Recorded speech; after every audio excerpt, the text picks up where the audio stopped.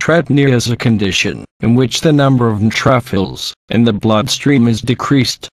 Neutrophils are a type of white blood cell also known as polymerphenuclear leukocytes or PMNs. Neutropenia affects the body's ability to fight off infections. Neutropenia symptoms: diarrhea, burning sensation when urinating, unusual redness, pain, or swelling around a wound, sore throat. Neutropenia treatment: antibiotics for bacterial infections, drugs to suppress the immune system, a treatment called granulocyte colony stimulating factor, GCSF. This stimulates the bone marrow to produce more white blood cells. It is used for several types of neutropenia, including congenital types. This treatment can be life-saving in these cases.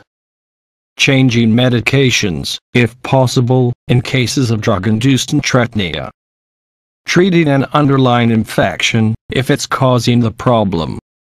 Stem cell transplants may be useful in treating some types of severe neutropenia, including those caused by bone marrow problems.